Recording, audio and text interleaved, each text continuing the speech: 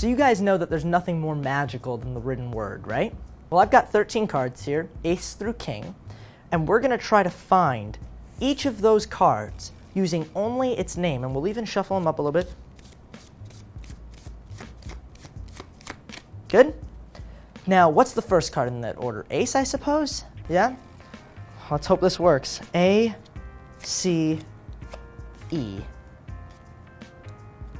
I guess the next one's 2. T, W, O.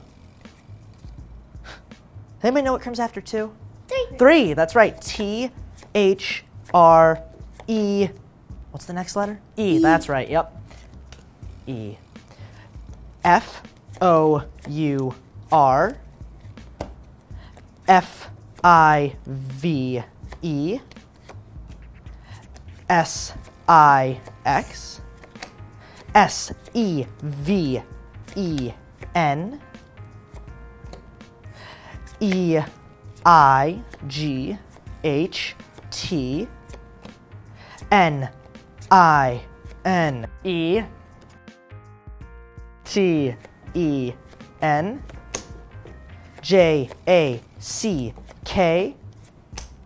Q, U, E, E, N.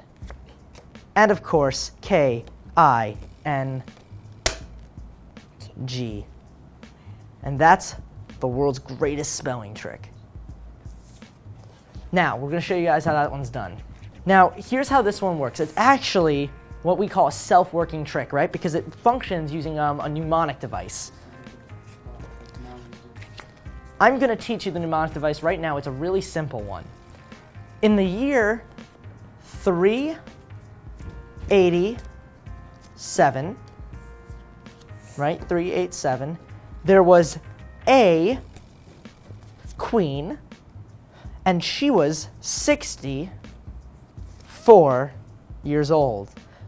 Now, this queen, she had 2 sons, so she had 2 sons named Jack and Kevin in the year 1095. And that right there is the order. And that's how you're going to always remember what order these cards go in, right? Now, you're probably wondering, because I was shuffling them up at the beginning, how did I do that, right? Well, actually, it's a really easy thing to do, because all I did is I did the overhand shuffle, but I controlled each card. So once more, the order's really simple. In the year 387, there was a queen. She was 64 years old, and she had 2 sons named Jack and Kevin in the year 1095. And that's the order for these cards. It's super easy to remember once you memorize that little story there. And then the trick basically does itself. And that's the spelling trick.